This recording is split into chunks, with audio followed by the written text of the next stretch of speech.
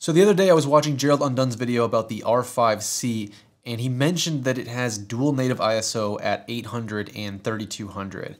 And I thought this was very interesting because the regular R5, to my knowledge, has the exact same sensor and processor as the R5C, which got me wondering, does the R5 have a hidden dual native ISO? So I found another video by a channel called Def Director, which basically did a noise test of the R5, and it turns out that in CLOG 3, the R5 does have what appears to be a dual native ISO, also at 800 and 3200. And then that got me thinking again as to, now that the R6 also has CLOG 3, what if there is a hidden dual native ISO in the R6 as well?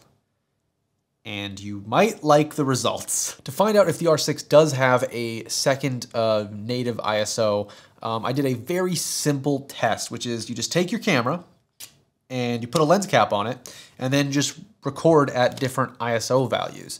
And then I brought them into Adobe Premiere and I boosted each clip by 5 stops so we can more clearly see the noise structure in each clip. So first up, we have a clip filmed at 800 ISO, which is the native ISO for CLOG 3, and you can see a pretty standard noise structure. And then when we flick this over to 2500 ISO, it appears to get a lot noisier, but keep in mind this is boosted by 5 stops.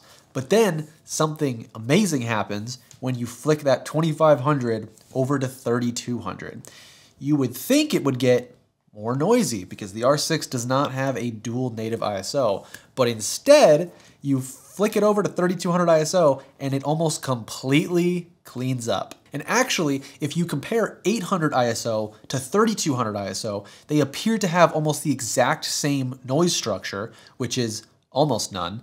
And to my eyes, it appears that the R6 has a second native ISO of 3200. Furthermore to this point, 6400 ISO is actually cleaner than 2500 ISO. 2500 ISO is fairly noisy. 6400 ISO is pretty clean, actually. I was very surprised at how clean 6400 ISO was. And then even up to 12800 ISO actually appears cleaner than 2500, which is just ridiculous. To more accurately see this test on YouTube, since it has pretty terrible compression, definitely watch this video in the highest quality that you possibly can. Or if you have an R6, definitely do it yourself and view the files straight out of camera on your computer. You will see a big difference between 2500 ISO and 3200 ISO, and I really hope that comes across in this video even after YouTube does all their compressing. After doing these lens cap tests, I wanted to do something a little more real world. So I set up a little scene, nothing special, just my Nikon F2 on the table, and I just filmed it at different ISO values with the same lighting and everything, and I just changed the ISO depending on whatever I needed, and then changed the aperture. So all the other settings were the same, and then I cropped into 400% on the video so we can better see the actual noise structure in the shadows at each of the ISO values. If we look at 800, it has what we would expect from a native ISO. And then if we flick it over to 2500, you can A, see that I didn't properly match the exposures, but B, that it is quite a lot noisier than the 800 ISO. And then finally, when we turn it over to 3200 ISO, the shadow noisiness cleans up considerably, which is great to know that it happens in real world tests too, not just with a lens cap and cranking the exposure. So this test has been very fascinating to me personally because I shoot with these cameras every day. The last test I did for this is I also shot at 3200 ISO in CLOG 1 to see if there was a big difference in terms of noise based on the different log profiles that you were using. And then to my surprise, CLOG 1 actually looked a bit cleaner than CLOG 3 at 3200 ISO.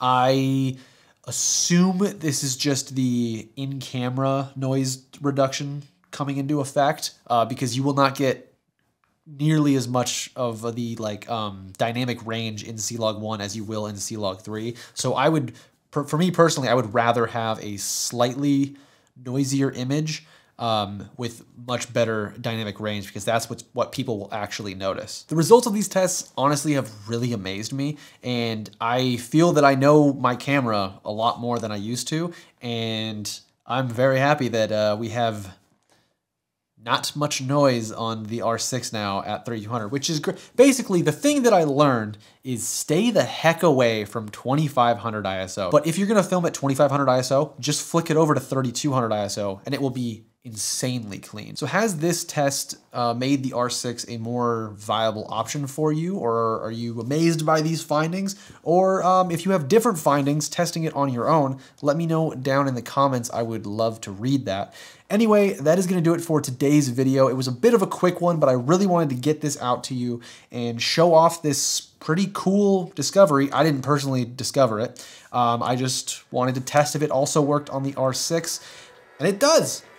Anyway, that is going to do it for today's video. If you enjoyed it, please consider liking and subscribing. It greatly helps this channel grow, and I will see you in the next one.